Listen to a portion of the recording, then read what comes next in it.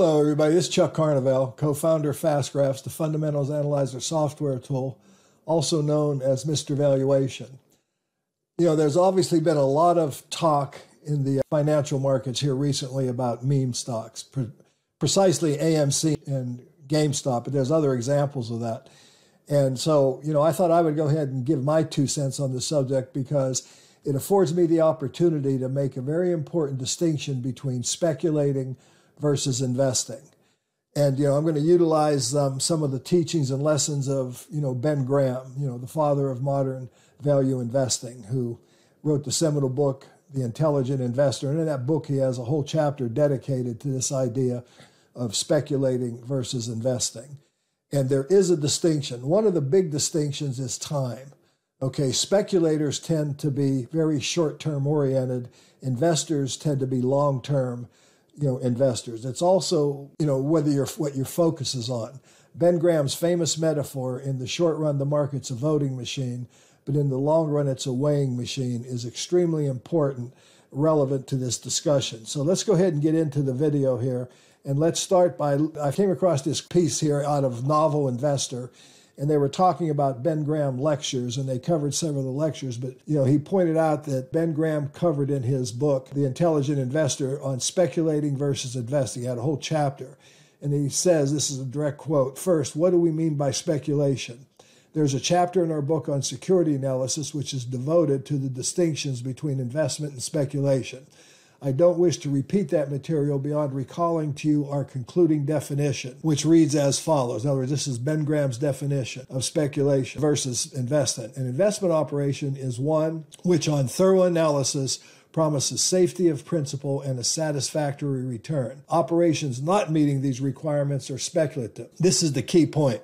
Speculative operations are all concerned with changes in price. In some cases, the emphasis is on price changes alone. And in other cases, the emphasis is on changes in value, which are expected to give rise to changes in price. I think that is a rather important classification of speculative operations. So what I'm going to do here, I'm going to look at the meme stock, GameStop and AMC. I'm going to limit it to those two. And there's a lot of them out there now. This is all about the Reddit situation. We all know what that's all about. And go ahead and I found this other article in The Balance. I'll go ahead and bring this in for a moment and talking about what is a meme stock, okay? And this was dated March of this year, so it goes back that far. And it says, here's a definition. A meme stock is a stock that has gone viral online, drawing the attention of retail investors. Of course, we all know what happened with Reddit, but also now we've also got hedge funds involved in this. So this has become a very hot, high-profile, I believe, extremely risky era of speculation here in these meme stocks, okay? And it's a stock that has seen an increase in volume, not because of the company's performance. In other words,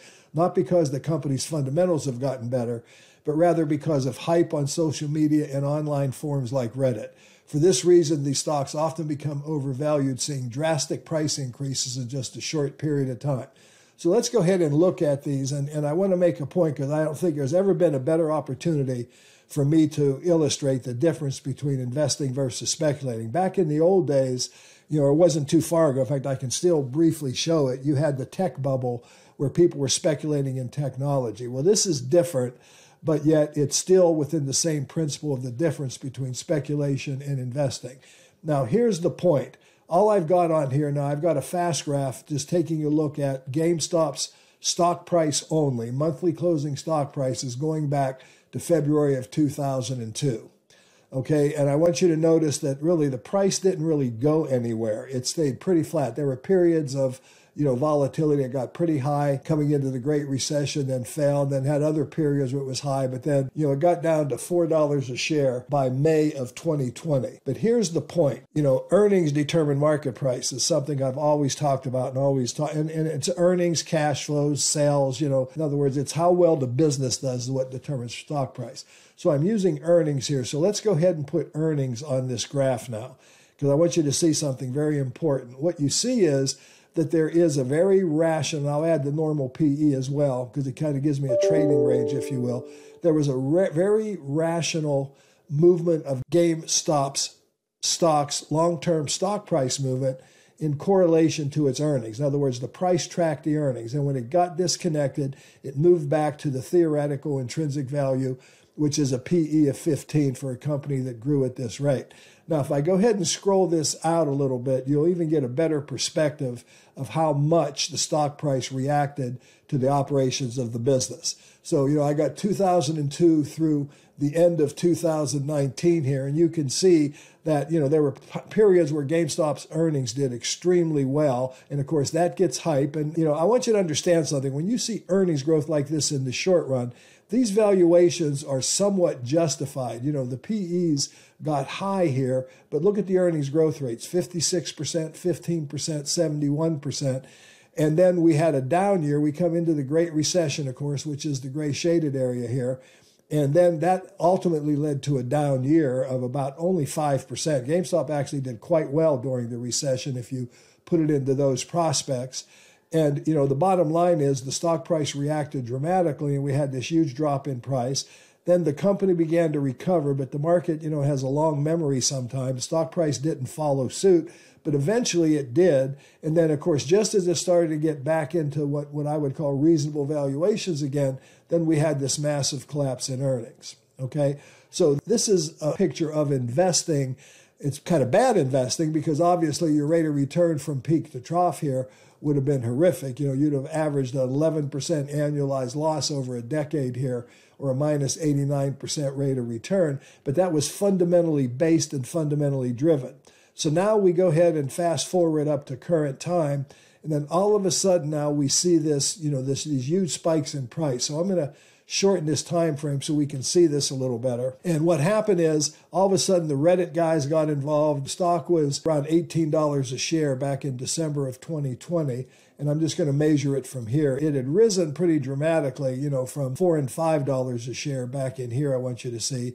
But then from December of 2020 up through January of 2021, in 1 month's time, and that's the point, this is the real drama of what happened here, this stock went up over 16-fold, okay, 17-fold really, if you want to look at it. It's a total annualized rate of return of infinity almost. The numbers here don't even, make any sense. There's so many digits in it, but you turn $10,000 into $172,000 in a month. That's just incredible. 17 times your money amount. The annualized rate of return is astronomical at this point, is what I want to get at.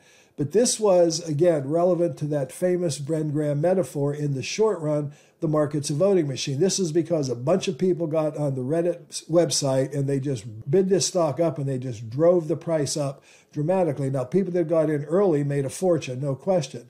But the more the hype was, the more excited people got. People that got in late, for example, that started buying the stock in January of 2021, saw an opposite result. They saw from January 2021 to February of 21, in other words, again, approximately 1 month, 68% of their value disappeared. So for every $10,000 they invested on January of 2021, it turned into $3,130. And it's an annualized rate of return in excess of losing all of your money.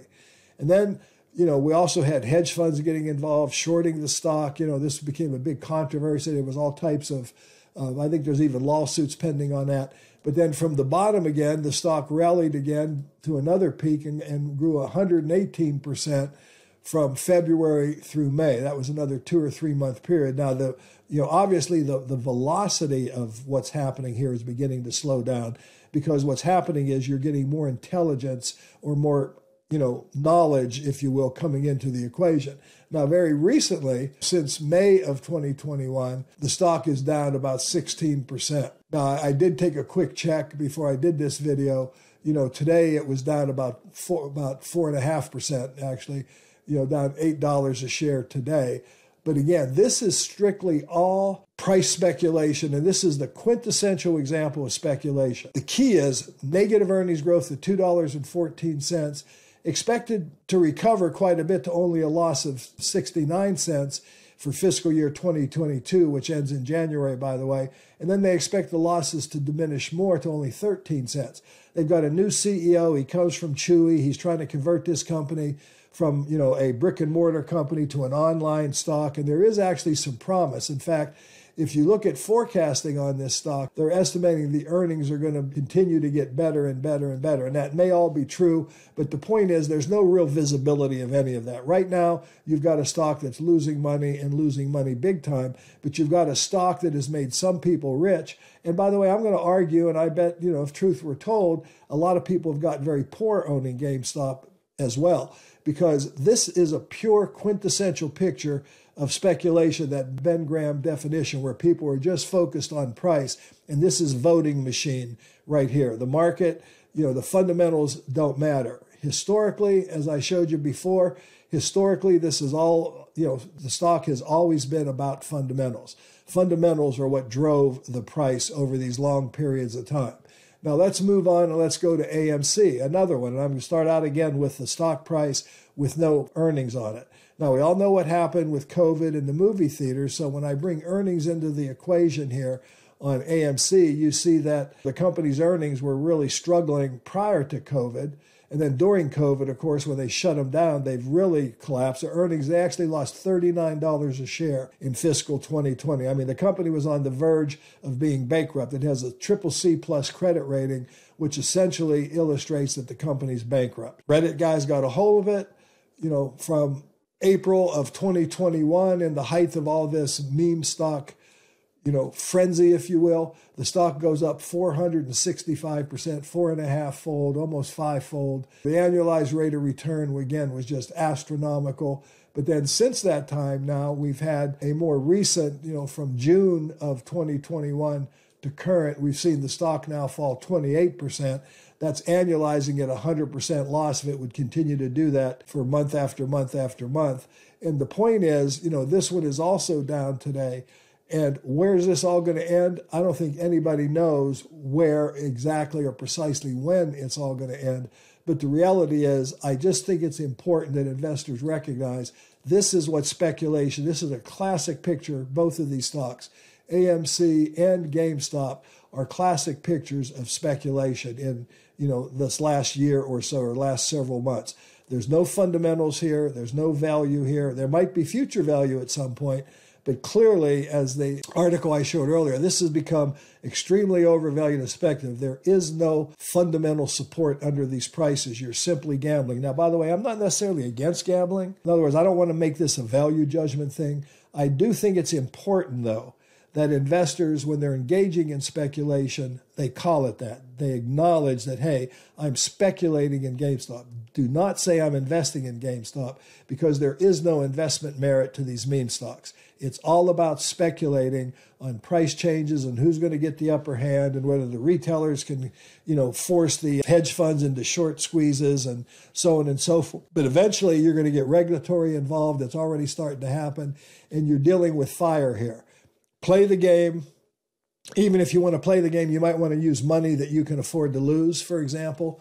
But the key message I want to get across in today's video, understand the difference. Don't call yourself an investor when you're a speculator, or vice versa. Don't call yourself a speculator when you're investing. Stocks, invested in as an investment merit, like Ben said, where you're positioning yourself to participate in the business and where you've got, real safety of principle involved. Those principles are critically important to considering yourself or calling yourself an investor. When you're just playing around with stock prices and day trading and stuff like that, you're speculating.